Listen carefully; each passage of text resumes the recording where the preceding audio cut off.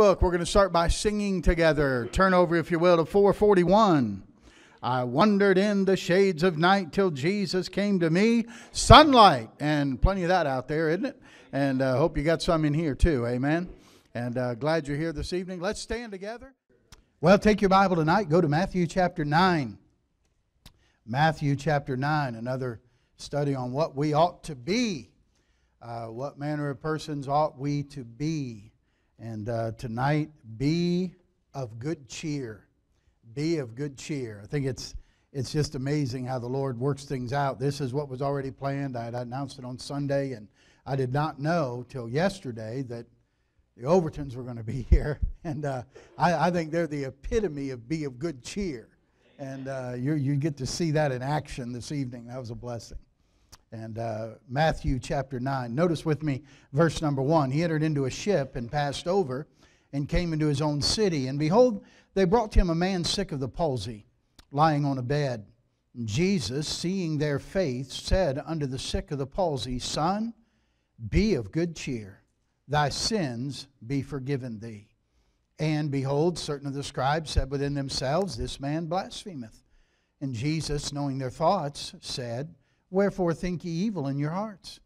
For whether is easier to say, Thy sins be forgiven thee, or to say, Arise and walk? But that ye may know that the Son of Man hath power on earth to forgive sins. Then saith he to the sick of the palsy, Arise, take up thy bed, and go unto thine house. And he arose and departed to his house. But when the multitude saw it, they marveled, and glorified God, which had given such power unto men. Father, we bow before you now this evening, and Lord, thank you so much already for the wonderful service we're enjoying. Thank you for the wonderful testimonies from our missionaries. Thank you for the good testimonies from the ladies from the RU conference and what you did in our hearts there. Lord, we're now bowing before you as we open up your word. Well, thank you for the Bible. Thank you, Lord, that we have copies in our hands tonight. And I pray that this evening we would receive it not as the words of men or the words of a man, but as it is in truth the words of God. May they be effectual in each one of us. May we mix what we hear tonight with faith, that it would be profitable unto us. And so, Lord, open our understanding as we look at these commands that you gave about be of good cheer. And I pray you'd guide us and lead us through our study this evening. In Jesus' name I ask it. Amen. Someone said it, you can stand on a street corner in America and look at the faces of people, and you realize that most Americans are not very happy. At least if they are, they haven't notified their face that they're happy. And I hope that's not true among folks that are Christians or folks that name the name of Christ, but oftentimes we can go around with a pretty sour look ourselves. You know, a lot of times people are not happy in the service of the King and not happy serving God.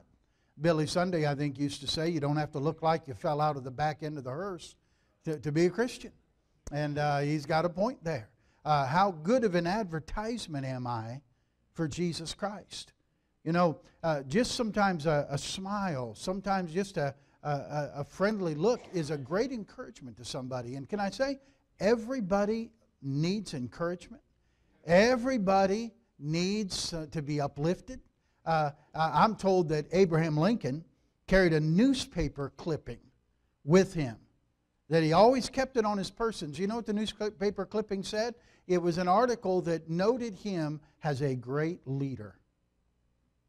And he carried that with him so he could read that. Why? That was an encouragement to him, that somebody thought he was a great leader. Will Rogers said this, we can't all be heroes because somebody has to sit on the curb and clap as they go by. And, you know, we enjoy that. Everybody needs encouragement. I like the little boy who said to his dad, he said, Dad, he said, let's play darts. I'll throw and you say wonderful. Okay? That's encouragement. That's being cheerful. Now, when the Bible says be of good cheer, cheer means this, to dispel gloom, sorrow, silence, or apathy. It means to cause to rejoice. It means to gladden, to make cheerful. It has to do with in its original word, it has to do with your expression. And it has to do with not only your expression, but it has to do with face. So it has to do with the expression on your face. Okay? And so if there's joy in our heart, and there ought to be, because Christ dwells in our heart by faith, then it ought to show on our face. And people ought to see that there's a joy there and there's some cheer there. Now, there's 3 specific times in the New Testament that Jesus used the words, be of good cheer. And that's what we're going to look at this evening, all right? The first case is here in Matthew chapter 9. And this we can be of good cheer because of forgiveness. Forgiveness of sin. This is the man, this is the account that in Mark you find there were 4 men that brought this paralyzed man, the palsy is paralysis, and he brought this man to Jesus. And in Mark you read how these 4 men couldn't get into the house because the crowd was so big. So they got up on the roof and they broke it up and they let the guy down through. That's why here in Matthew as well, as in Mark, it says Jesus seeing their faith. He didn't just see the sick of the palsy's faith, but he saw the other men's faith as well. And he said, be of good cheer. Notice what he said. Thy sins be forgiven thee. And there's not any one of us here that has not sinned. All of us would be under the condemnation of God. I don't agree, listen, I don't agree with the statement that God doesn't send anyone to hell. He does. And He absolutely is just in doing so. Because we're guilty. And men that reject Christ's payment for their sin and reject the only remedy for sin there is, they will have to be, they'll stand before the judge and they will be sentenced to a Christless eternity in hell, suffering for their sin. You wouldn't say a judge is unjust because he sentenced a guilty criminal to prison because he's guilty. He deserves to go there. And so sometimes we get a little scared about that. But God is just, and listen, we would all deserve that. But here's the great news. Because of what Christ has done on the cross, and my receiving Him as my Savior, when you received Him as your Savior, your sins were forgiven. Hey, we talked about it Sunday. Past, present, and future. All of your sins are forgiven. And now if that doesn't change the expression on your face, that surely ought to. I mean, that's something we have that average person on the street, they don't have. They're still under the load of their sin. And we're not under that load. Be of good cheer, thy sins be forgiven thee. There's several things that sometimes the world thinks will take care of their sins, but they don't. Time will not forgive a man's sins. Time will not forgive a man's sins. Oh, somebody says from this day forward, you don't go back into your old ways, or this day forward you clean your life up and you live good from here on, and everything will be all right. But that's okay if you didn't sin anymore from the day on. What about the sins you committed up till today? What do you do with the past sins? What happens to those? The Old Testament says in Ecclesiastes, God requires that which is past. So I know that time doesn't just forgive sin. Sometimes we think that if I just let enough time pass, then everybody will forget about it. But that doesn't forgive your sin. When you read Genesis 49 and Jacob is talking to his sons as he's preparing to die, and you have to turn there, you mark that down, Genesis 49. He reminds Reuben of a sin that Reuben committed 40 years ago. And Jacob still remembered it. Doesn't matter who you are, time will not forgive your sin. And people will remember it. And now listen, when God forgives, God doesn't remember it. Your sins, your iniquities will I remember no more. God doesn't forget your sins. God never forgets anything. We're forgetful. God isn't. God doesn't say He'll forget them. He says, I will not remember them. He chooses not to remember. It's a conscious decision on His part. And by the way, when we forgive others, if we forgive even as God, for Christ's sake, hath forgiven us, then we're choosing not to remember their sin against us anymore. Say, yeah, I forgave them, but I still remember what they did. Well, then you didn't forgive like God forgave you. So you don't hold that against them anymore. And it's not that I can't forget it. No, you must choose not to remember it. Okay? So your sins are forgiven. Life does not forgive. Life does not forgive. One man who was said this. He said, oh, that I could live my life over again. Oh, that I could just go back and relive my life. I'd do some things differently. But you can't, can you? Nobody can go back and live life over again. Life doesn't forgive. Opportunity doesn't forgive. Opportunity knocks but once, as they say. Opportunity doesn't forgive. You know what? Your body doesn't forgive. Sins that you committed from the past, you still pay consequences for today. Sometimes you still carry scars today from sins from the past. Society doesn't always forgive. I read this week where W.A. Criswell, who was a longtime pastor in Texas and Dallas area, said one of the most poignant things he ever looked on in his life was a penitentiary where the men where life sentences were kept. They were condemned to incarceration all the days of their lives. He said they were all white-headed men sitting at machines making overalls. And the rest of the days of their lives would be spent paying a debt to society that never forgives. Wow. Aren't you glad God forgives our sins?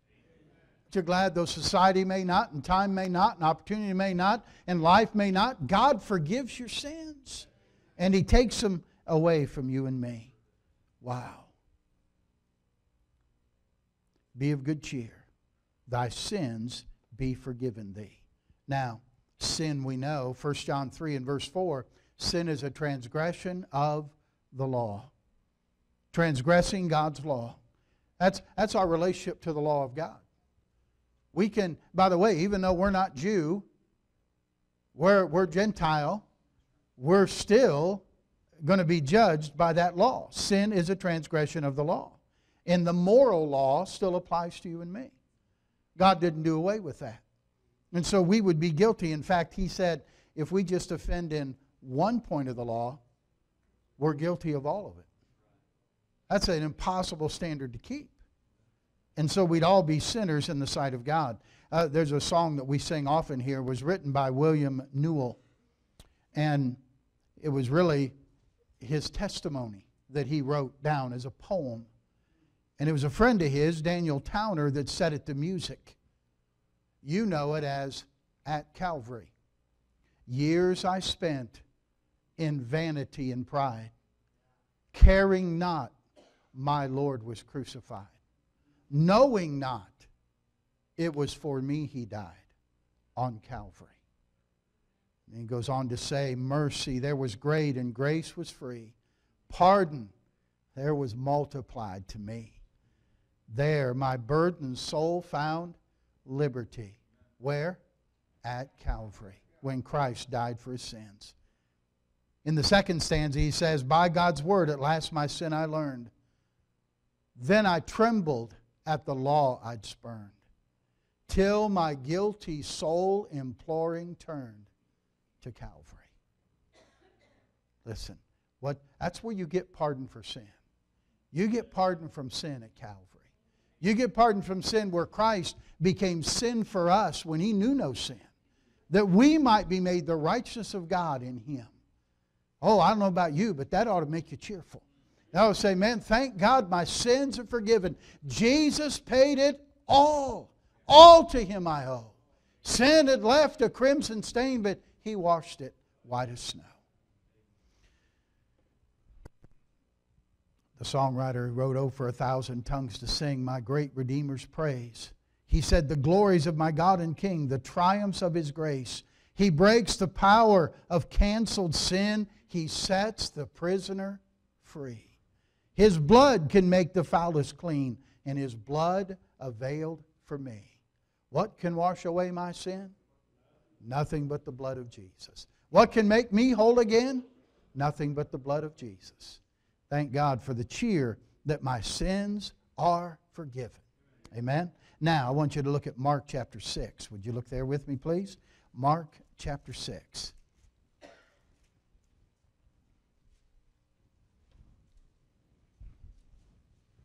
Notice with me verse 45. Mark 6, verse number 45.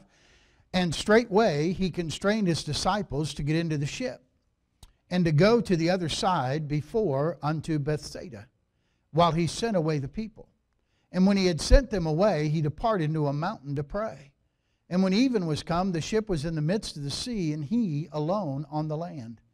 And he saw them toiling and rowing, for the wind was contrary unto them. And about the fourth watch of the night he cometh unto them, walking upon the sea, and would have passed them by, or passed by them. And when they saw him walking on the sea, they supposed it had been a spirit, and cried out. For they all saw him, and were troubled. And immediately he talked with them, and saith unto them, what, church? Be of good cheer. It is I. Be not afraid. And he went up unto them into the ship, and the wind ceased, and they were sore amazed in themselves beyond measure, and wondered. Here's the second time Jesus said, be of good cheer, and it's the cheer because of his presence, the presence of Christ. This is a tremendous picture of the weakness and the helplessness of humanity. It's nighttime. It's really in the wee hours of the morning now, and they're toiling and rowing. The winds are contrary. It's sort of stormy on the Sea of Galilee. They're not getting where they thought they were going to go. They should have been to the other side by now, but because of the contrariness of the winds, they weren't at their destination. And if that wasn't struggle enough, if that wasn't frustrating enough, they see somebody walking on the water. And it's interesting that he's very careful to tell us they all saw him. I mean, if just one or two guys would have seen him, they'd have said, did you see that? And the other guys would have said, I didn't see nothing. I didn't see nothing. Got it? But they all saw him. And they thought it was a spirit. They thought it was a ghost. And so they cried out. They didn't cry out for help. They cried out they were scared. And Jesus is there. And I mean, as helpless as they were, as terrified as they were, it shows the common characteristic of all humanity. You know what it is? Humanity is afraid. Humanity is afraid. I'm told in Africa that natives will worship in a devil house. And evil worship the devil or the evil spirit. It's always in the front of the compound. Other places they build porcelain temples to try to drive away evil spirits. In the Orient, the houses have the roof upward and slanted to kind of, they're trying to, it's to ward off evil spirits from coming into their home. You see, existentialism, which is basically saying man's alone in the universe.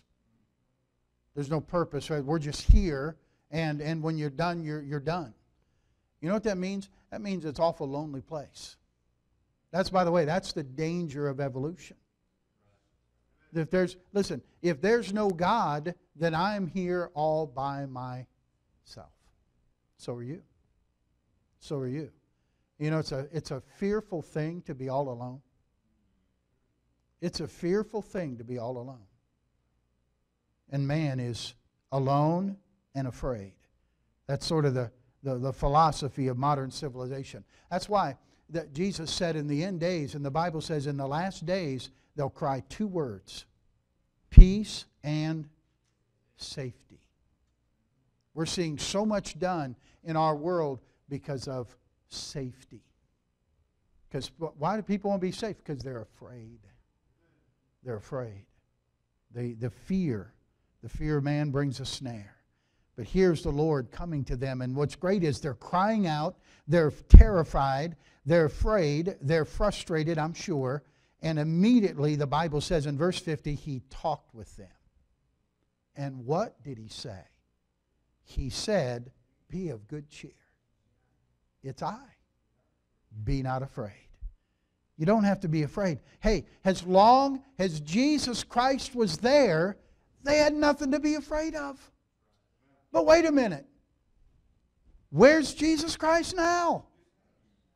Wait a minute. Colossians says He dwells in our heart by faith. Jesus said, I will never leave you nor forsake you. So Christ is with us. He's with me. He's never, lo, I'm with you always, even unto the end of the world. He said, I'm never going to leave you. I'm always with you. And so if Christ is with me, I have absolutely nothing to be afraid of. You have absolutely nothing to be afraid of.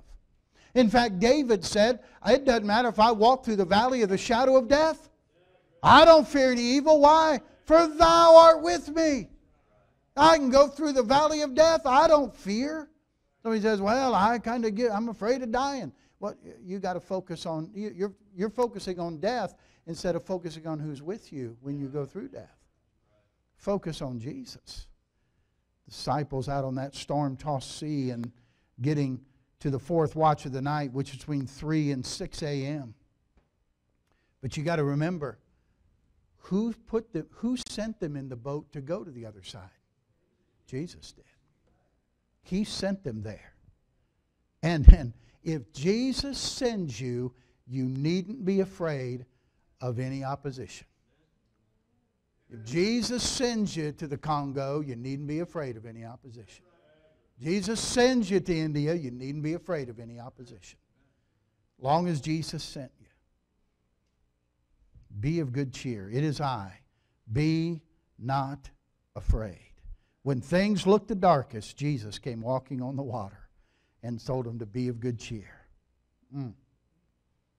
I think if you're going through a rough time, if you're going through a storm in your life right now, and you're a little fearful about what's going to happen, am I going to get through it, and what's on the other side, I encourage you, don't look at the storm. Look for Jesus in the storm and trust Him.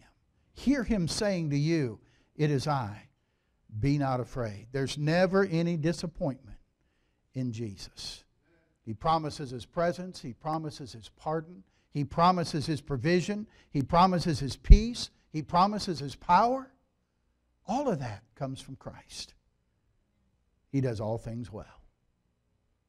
David Livingstone, the great missionary to Africa, was asked to address the students at Cambridge University. In a very simple and quiet voice, he said to them, gentlemen, shall I tell you what it was that kept me true to my resolve through all those years in the dark continent? It was the words of a gentleman. Lo, I am with you always, even to the end of the world. David Livingstone. Will you rest upon that word as well? Will you be of good cheer? Will you fear not because it is Jesus? He whispers that to you, and He whispers that to me. Accept it. Accept it. He has not given us the spirit of fear. We need not be afraid, for He is with us. Andrew Murray was a great man of faith, and he said, we need men and women of faith in our day. Those who will trust in God's Word regardless of the circumstances, and who will obey God's Word regardless of the consequences. Trust God's Word regardless of the circumstances, and obey God's Word regardless of the consequences. How many times you hear people say, yeah, but if I do that, this will happen. Well, you're worrying about the consequences. Well, all you need to be concerned about is the obedience. Trust God. Just believe God. Without faith, it's impossible to please Him. And so trust God. He is a rewarder of them that diligently seek Him. Okay? Be of good cheer. The presence of Jesus Christ. So we have be of good cheer. We have forgiveness of sins. Be of good cheer because of the presence of Christ. There's a third time Jesus says it. It's in John 16. John chapter 16. Would you turn there, please? John chapter 16. Are you doing okay? All right. Are you of good cheer? Your face doesn't look like it. I'm disappointed. All right, John 16. John 16. Look at the very last verse of John 16, the very last verse of the chapter, verse 33. These things I have spoken unto you, that in me ye might have peace. In the world ye shall have tribulation. But be of good cheer. I have overcome the world. The last cheer is to cheer because of our victory over the world. Now this is an amazing statement made by Jesus Christ. I have overcome the world. Now listen, had Napoleon said that, you would understand that. Had Alexander the Great said that, you would have understood that. Had Augustus Caesar said that, you might have understood that in the Roman Empire. But here's a despised Nazarene, dressed in peasant's garb. No place to lay his head, no worldly glory, no army, no credentials behind his name. Soon to be betrayed, crucified, dying a criminal death, who looks at his followers and says, I have overcome the world. Wow. You know what's great? They believed him. They believed him.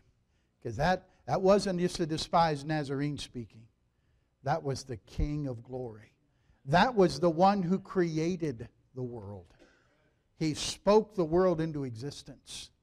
And so he is the one that overcame the world. And he overcame the world, let me say this, in his life. The life of the Lord Jesus. He overcame the world. He shaped the world. We tell our time, they begin time with him. Before his day, it's before Christ. And after his day, it's Anno Domini, or after Christ, or in the year of our Lord, 2017. We still refer to time that way. He overcame the world in his life, and I'll say more about that in just a minute. We know he overcame the world in his death. The end result of the world is always death. We sang Sunday, up from the grave he arose with a mighty triumph o'er his foes. He arose a victor from the dark domain, and he lives forever with his saints to reign. He arose. So he conquers by rising. You know, there's a song, it's in our hymn book as well. It's called Just When I Need Him Most. Listen to the first stanza of this song. Just when I need him, Jesus is near. Just when I falter, just when I fear. Ready to help me, ready to cheer, just when I need him most. And in the chorus he says this, just when I need him most, just when I need him most, Jesus is near to comfort and cheer, just when we need him most. Victory. Now notice what he said. Now, to have victory, you have to have a battle. Understand? There's got to be an enemy. There's got to be an opposition. If you're gonna win a game, there's got to be somebody you're playing against. Okay? And so we have an enemy. We have an enemy. We have three enemies, really. The world, the flesh, and the devil. Those are the three enemies. But Jesus said, you can overcome them, and I've overcome them. But notice he said, in the world, you're going to have something. What are you going to have? Tribulation. Tribulation is a word we would use for trouble. Anybody have trouble in this world? Huh? Anybody not have trouble in this world? Well, it's a fact. We will have trouble in this world. Charles Spurgeon said this, my Lord's words are true as to the tribulation, and I have my share of it beyond all doubt.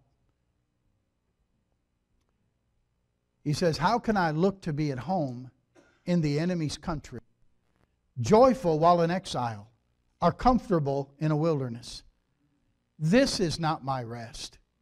This is the place of the furnace and the forge and the hammer.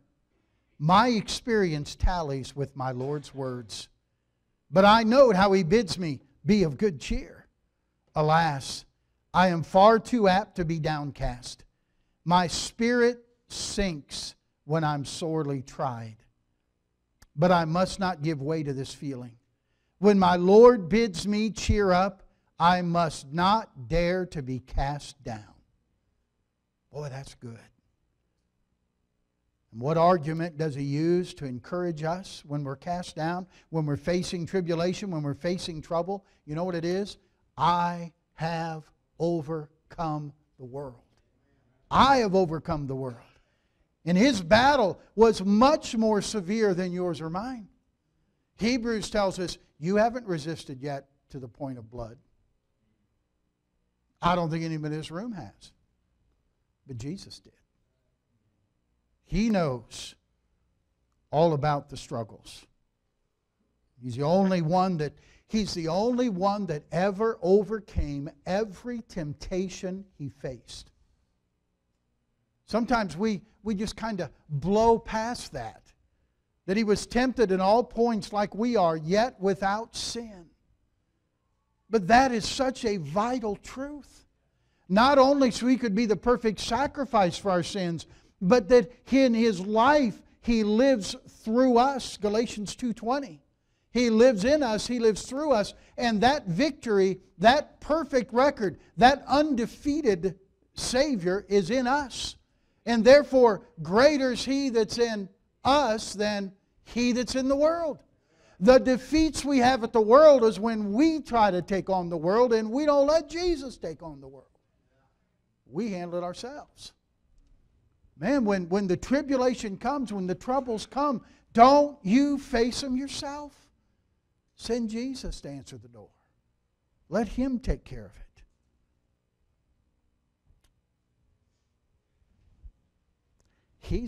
He's the only one that gives you the power to overcome the tribulation of the world and the temptations of the world. The arm of flesh will fail you. You dare not trust your own. Boy, don't try to do it your own. Oh, you may get victory one day and think, well, I've got this. Yeah, look out. Let him that thinketh he standeth take heed lest he fall. You have to rely on Christ. The don't worry, be happy crowd should be very worried and very unhappy. Because they're rejecting the one who can give them the victory. It's Jesus Christ. There's a great verse over in Isaiah. Would you look there with me? Isaiah 41. Well, I say there's a great verse there. There's probably many great verses there, but we'll look at one of them, all right? It's one of those things preachers say, that don't make sense. But like when a pastor says, the honest truth is there dishonest truth? Is there? Isaiah 41. Notice verse number 6. They helped every one his neighbor, and every one said to his brother, be of good courage. Can I tell you, I think they could have said, be of good cheer. Okay? I hope I'm not harming the Bible there, but I think you said, hey, they were encouraging each other. So the carpenter encouraged the goldsmith, and he that smootheth with the hammer, him that smote the anvil, saying, it is ready for soldering. And he fastened it with nails, that it should not be moved. He's saying, notice the encouragement they gave to one another. The encouragement that they were giving to each other, that, hey, be of good cheer. Let's do this. Again, Spurgeon said this, a man in Christ is a man upon an extraordinary vantage ground. The world cannot understand him, nor can it withstand him. He lives in it, and yet he lives above it. He glides through it, but not without trial. For in the world you'll have tribulation. But certainly he goes through without defeat. For Christ has said, be of good cheer, I have overcome the world. Listen, Spurgeon said, if I did not look for immortality, if I didn't look that heaven was the gain yet. He said, in other words, if I were expected to die like a dog, I would still wish to be a Christian. If there were no hereafter, if there were no heaven or hell, if I only had to meet the sorrows and strifes and cares and burdens of this mortal life, I would ask Thee, great Master, Jesus, let me enlist beneath Thy banner. For thou givest peace and rest to all who come beneath thy sway. That's true. If there wasn't heaven, you'd still want to live on this earth with Jesus Christ as your Savior in your life, because He gives you peace and He gives you victory over the world. The songwriter, the onward Christian soldiers, from victory unto victory, His army shall He lead. Hey, why is it that so many Christians, sometimes we see them so downcast and so unhappy and not smiling, and there's no expression of joy on their face? Because instead of overcoming the world, they're being overcome by the world. Because it's them trying to fight the world instead of Jesus fighting the world. Yield to Christ. Ask Him for victory over the world. Be of good cheer. I have overcome the world. Greater is He that's in me than he that's in the world. So we rely on Christ. There's one more thing I want you to look at before we're done tonight. Look at Acts 27. Acts 27. Aren't you glad you have a Bible you can turn to and look at these things? I think about those dear folks that he mentioned from Myanmar, Burma. and I mean, think about that. He can't say turn to Acts or turn to Isaiah. He says turn to Mark. And that's what they got. They have Mark. Thank God you have a Bible tonight. Amen. Continue to pray and give so others could have one. Amen. Acts 27, you know the story here, is the ship that Paul is going to Rome, and Paul is the one who said, look at me, look here. Paul said, I don't think you ought to set sail. The Lord's told me that this is not going to be a good journey. And of course they believe the owner and the ship more than they believe Paul. After all, he's just a preacher. What's he know about sailing? Come on. And so they don't want to listen to him. And so they believed the master ship, and they took off, and of course they got a storm like they'd never seen before in their life. Euroclydon is what it's called. And they were very upset. The Bible says in verse 19, the third day of the storm, it says that we cast out with our own hands the tackling of the ship. And when neither sun nor stars in many days appeared, and no small tempest lay on us, all hope that we should be saved was then taken away. That's a sad statement, isn't it? All hope that we would be saved was taken away. But, I love it when God butts in, amen? But after long abstinence, Paul stood forth in the midst of them and said, Sirs, you should have hearkened unto me, and not have loosed from Crete, and have gained this harm and loss. And now I exhort you to do what? To what? Be of good cheer.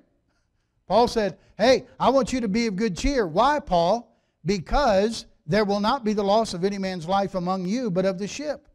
Well, how do you know that, Paul? Well, there stood by me this night the angel of God, whose I am and whom I serve.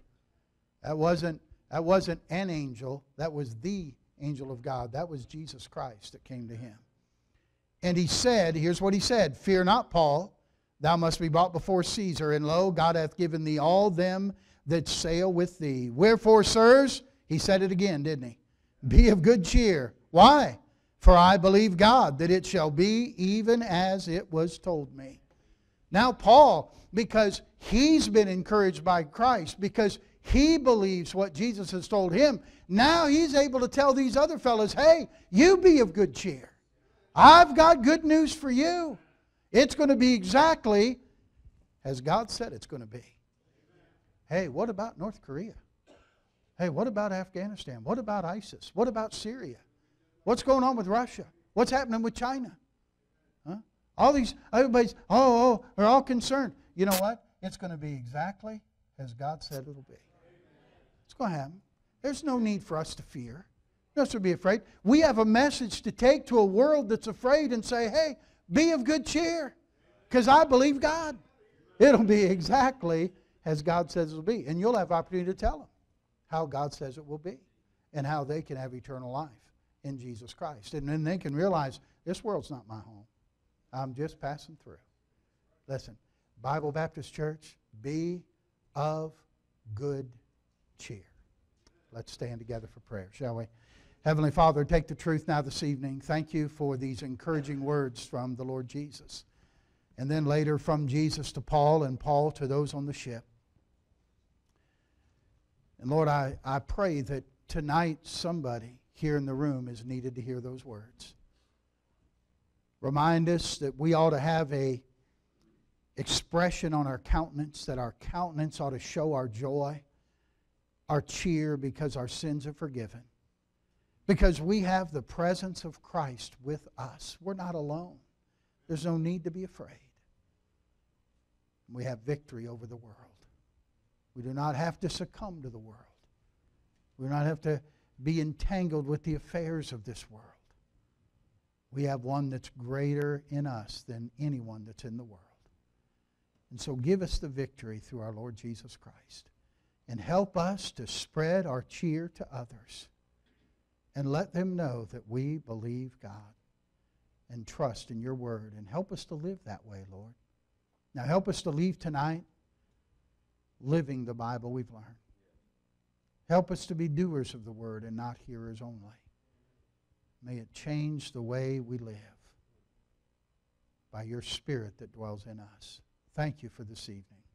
Lord, thank you for the Overtons. Thank you for the Combes. Thank you, Lord, for the ministry and the work you're doing in them and through them.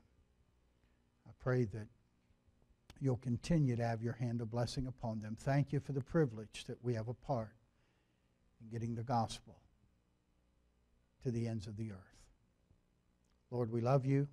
Thank you for a good midweek service. Dismiss us with your care. Make us mindful you go with us. Help us to please you in all we do. We pray it in Jesus' precious name. Amen. Amen. Well, 128, if you need your book, the windows of heaven are open. The blessings are falling tonight. And we do the chorus a little different, so hang in there, okay? All right? Do you know it? Okay. The windows of heaven are open. The blessings are falling tonight. There's joy, joy, joy in my heart since Jesus made everything right. I gave him my old tattered garments. He gave me a robe of pure white. I'm feasting on manna from heaven. Here we go. And that's why I'm happy. That's why you're happy. That's why we're happy tonight. God bless you. You are dismissed. No choir practice tonight, choir.